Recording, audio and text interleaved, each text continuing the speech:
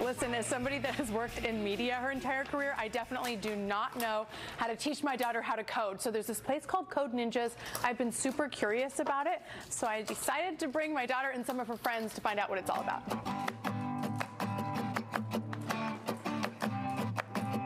How do we know when things are supposed to start in a game? Learning different languages like Scratch, HTML, Java, yeah, a different language. Here with Jimmy Tran, who is the owner of Code Ninjas. Okay, what even is coding for people who are feeling very foreign with this concept?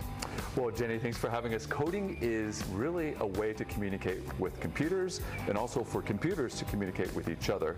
So coding is a language just like learning French or English or Spanish, just a new language. And you're doing this through games with the kids here, right?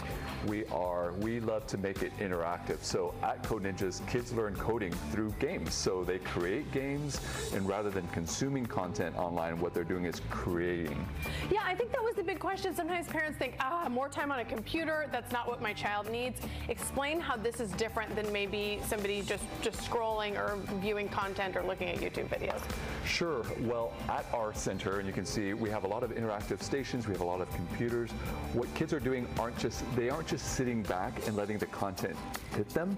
They are actually creating and pushing things out and thinking and interacting with computers.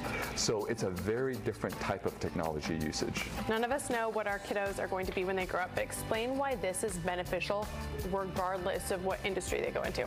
Sure. Well, at Code Ninjas, we really believe that coding is the future. Technology is the future. Yeah. We all live in a technology-enabled world.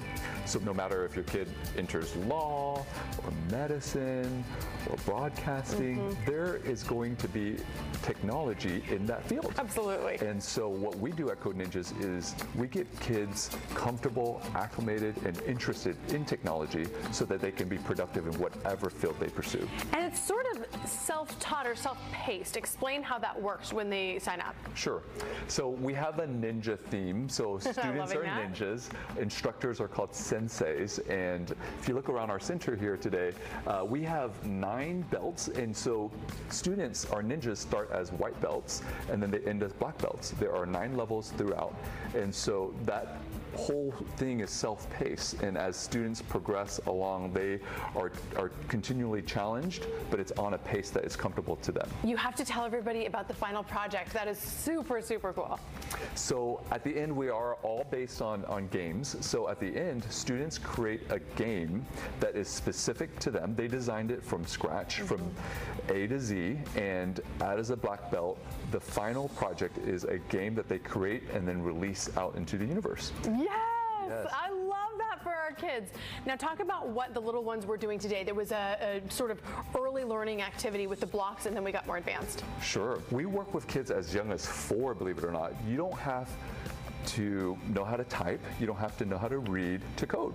So with our juniors, they're working with very tactile things. So we have blocks, we have coding via blocks that link to an iPad, and from there they use block-based coding before they move into script-based coding.